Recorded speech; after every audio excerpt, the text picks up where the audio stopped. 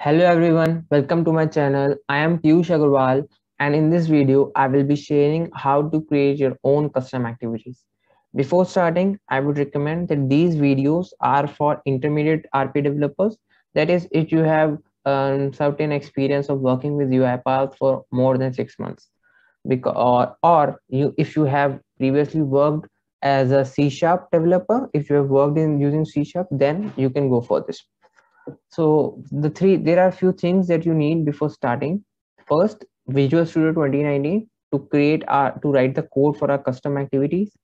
Then second, we need a Nugget package explorer to create the Nugget packages which you generally use in the manage packages folder. And you should have your UiPath Studio installed in your system. Now to get the Visual Studio, you just need to search it on Google. You will be able to download it through Microsoft platforms. For Nugget Package Explorer, you can look it into the Microsoft Store, and UiPath Studio is definitely from where to get. Okay, so I have opened my Visual Studio, and without wasting time, we are going to start with our first activity. Let's click on create a new project. Our language would be C sharp, platform, Windows, and component type would be library. You need to select this class library.net framework, which is for creating C sharp class library. Click on next. Now give the project name. Thing to know about this project name is that it would be same as your this package name, the first initial package name, like here orchestrator, programming system. This would be this your project name. So I am giving it name as starter package and click on create.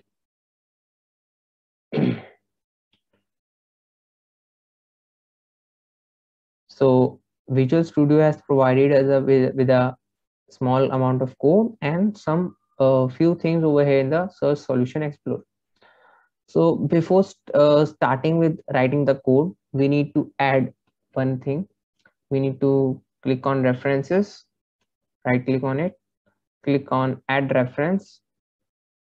Now go to browse. It's not showing anything. Okay, in assemblies we have got, now we need system.component model. This is the thing that we require, system.component model.composition. This will help us to create our activities so that they're compatible with UiPath. Okay, composition, not, it was system.component model. That's what we need. So let's see if there is anything.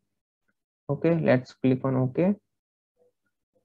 Now I can write it over here using system.component model. Okay, now another thing we should call is using system.activities. Okay, it says that it is not available over here. So I guess we will have to again get it from add references. Let's look for here. We have got using system.activities. So let's add it. And now the error is gone. One thing great about this Visual Studio 2019 IDE is that it will help you find out the errors you might have written while writing your code, and you can easily resolve them. Okay, next, this we know the starter package is the main package name. Now under that, like here we have got so many sub packages name, alerts, APIs, assets. So I want to create another sub package for my particular activity. Let's say starter package dot first activity build. Okay, if I this shows an hierarchy which is followed in UiPath. This would be a parent folder, this would be a subfolder, and within that this public class name, this class name would be your actual activity name. Okay, so what I want my activity name to be like, we are going to create an activity which concatenates two strings for us, a very simple activity.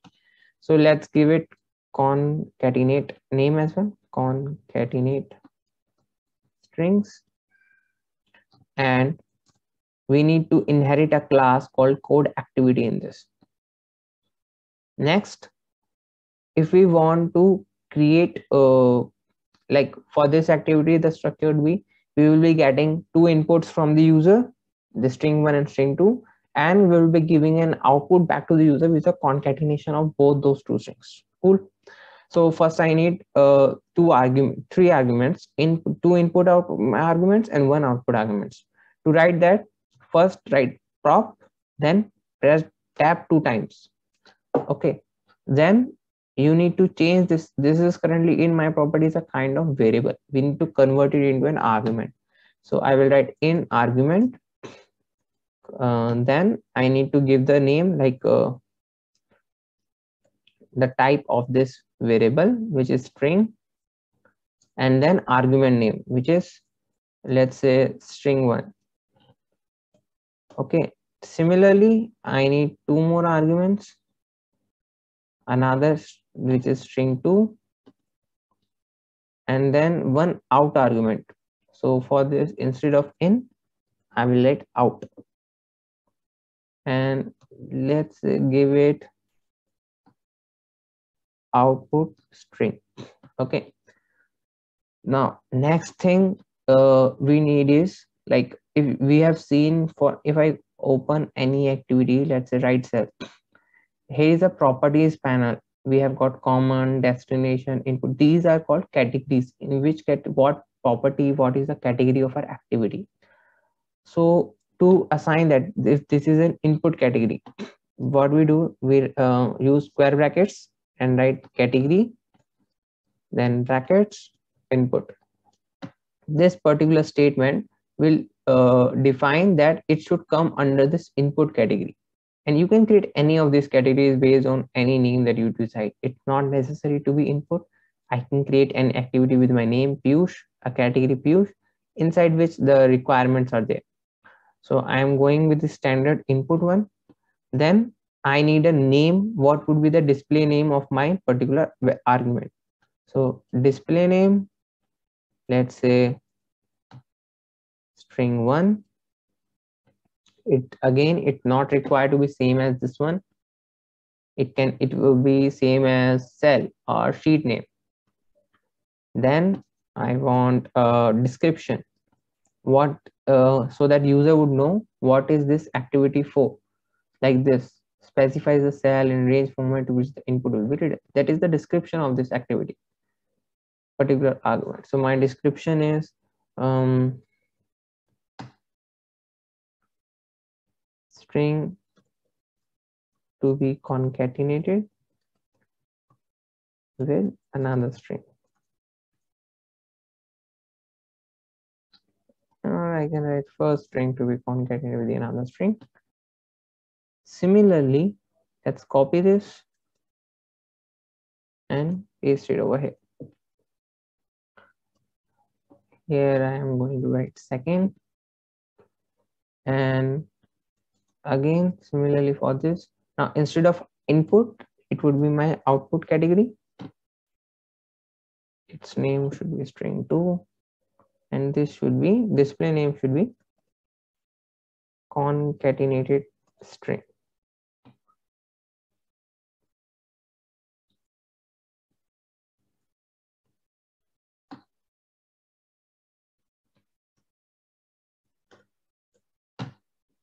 Okay, now we are done with the input part, a basic sub part, which denotes, that tells the activity that what are the requirements I have. Okay, next the time comes for the actual code, that how this activity is going to work. So for that I will write protected override void execute this. So this function is where your actual code starts to work. Now I am removing this throw implementation, and first of all, let's fetch the variables, the values which are provided by the user. So that would be string dot I am creating another variable called first string equals to, now this string 1 that I want is string 1 dot get context. This particular statement, what it will do, it will get the value provided by user to the string one input field. Next, similarly, I want the second string as well, equals to string 2 dot get context. Now finally we need to set the concatenate those two strings. So let's write string concatenated string equal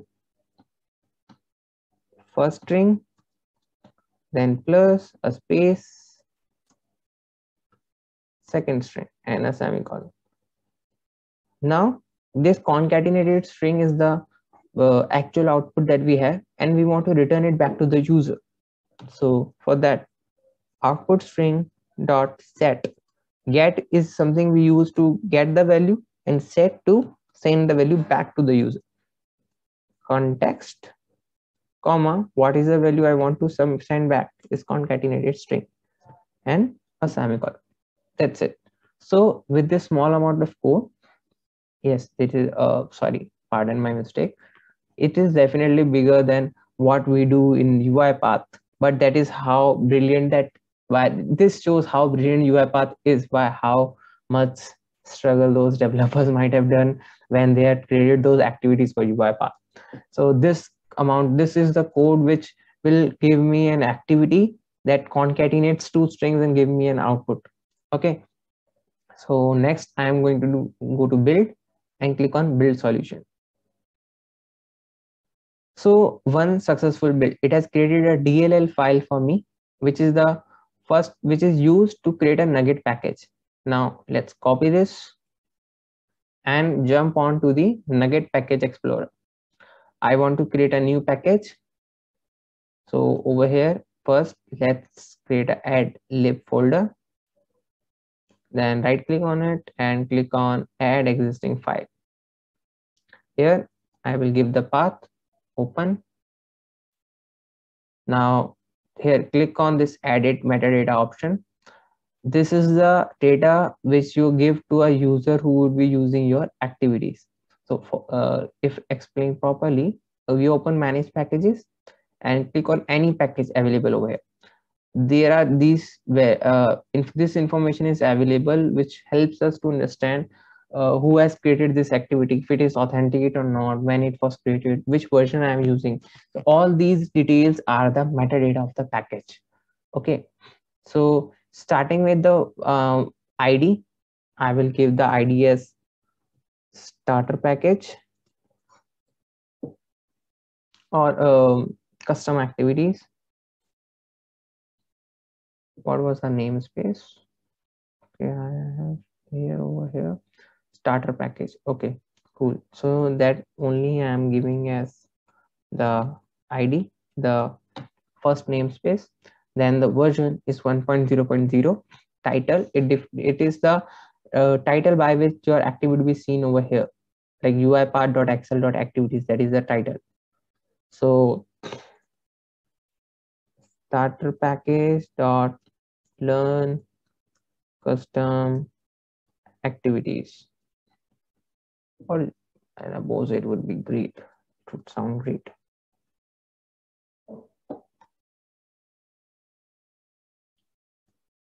Okay, now author, I am its author, Piyush Agarwal, same as its owner. Here icon, I can give any icon. It could be a path on my system, or it could be a file which is available on internet. So I will just, for this video, I will add an icon from Google. Let's say the icon images. This looks cool. I will copy image link, go back to Nugget Package Explorer and add it over here. That's it. Here you can add the description, like this is the first activity we have build which concatenates two strings. Okay, and then now I have added the metadata. Now I just need to create the Nugget package. So save as. Now I am going to save it in my folder, this components. You can save it anywhere on your system, though you need to define that path in UiPath. So it's a good practice to create a particular folder in which you will create your own packages, components all together in one place always.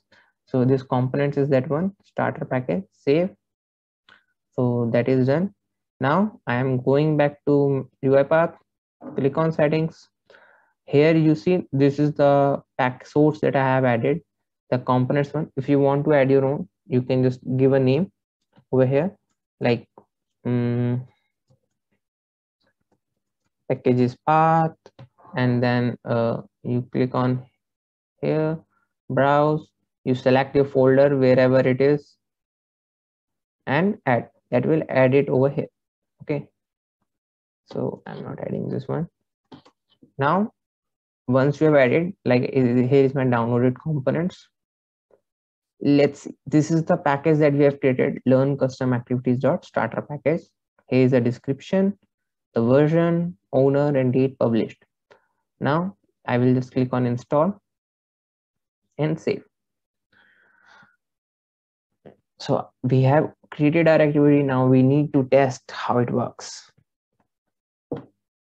And guys, I forgot, if you have not if you have like these videos that I am creating, would like to learn more, please do like, share, and subscribe to my channel.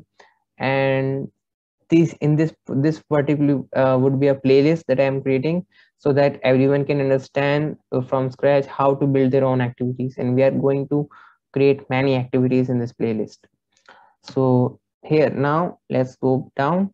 Here we have got our starter package, the first activity build, and in that we have concatenate strings. So let's copy it. Now it's asking me for string 1. I will give my first name Piyush, second name is Agarwal, and create a variable. Let's output.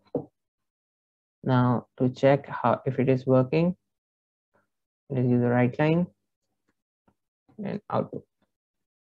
Okay, so let's see if it works.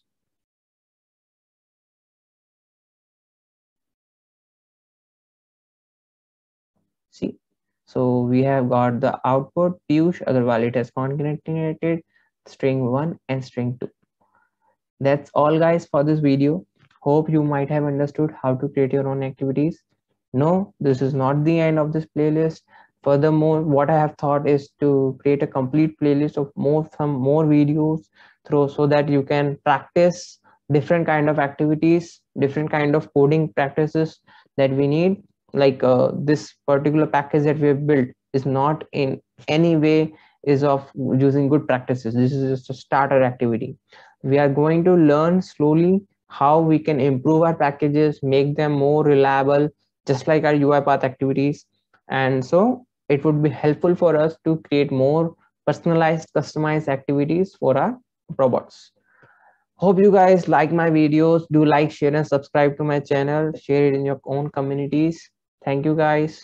See you in my next video.